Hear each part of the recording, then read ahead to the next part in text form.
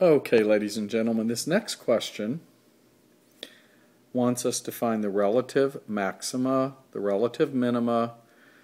Best way to find the relative maxima is you're looking for the y value at the top of a hill. The best way to find the relative minima is you're looking for the y values at the bottom of a valley. Increasing, decreasing, and constant we've been over before. The important thing is to always answer them without using a bracket in interval notation.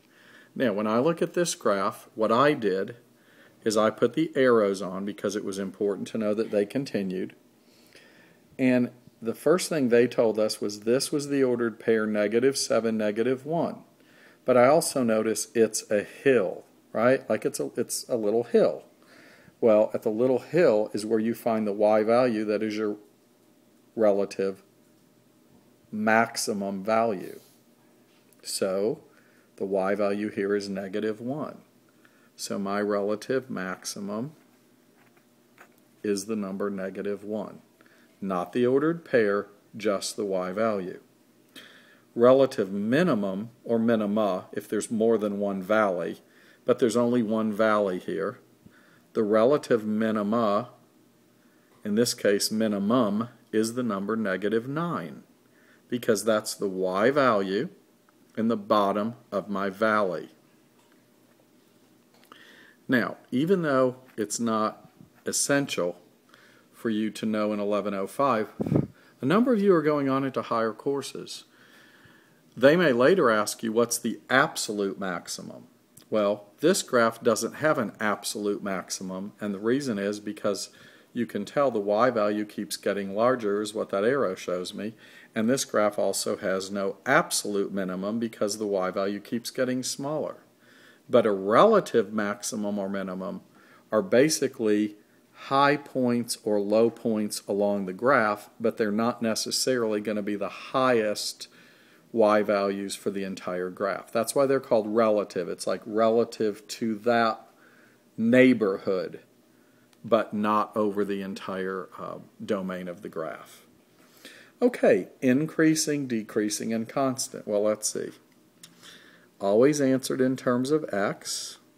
I'm going to put a little dotted line here, and that is the line x equals -7. I'm going to put a dotted line here, and that is the line x equals -3. Okay? Because, of course, x is -7 there, and x is -3 here. And those dotted vertical lines help me see where my graph is changing from increasing to decreasing.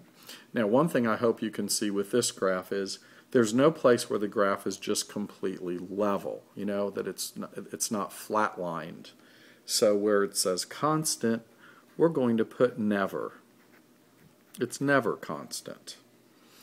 Okay, increasing, decreasing, we're going to answer over the intervals that we see.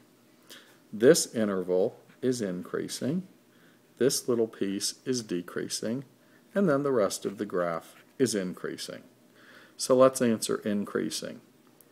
I'm scanning from left to right, so I'm coming from -infinity, right? I'm coming from -infinity, and then I hit the x value of -7. And that's my breaking point.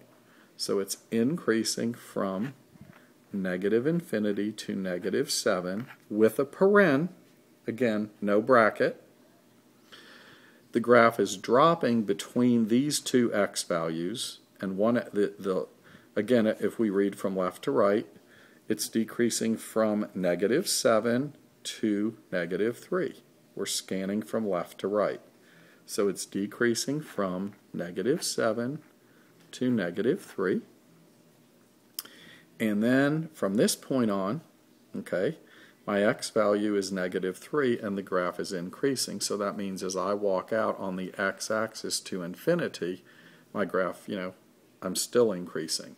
So where did it start? It started at past -3 and went out to infinity. So we come up here and we put union -3, infinity. And those are our answers.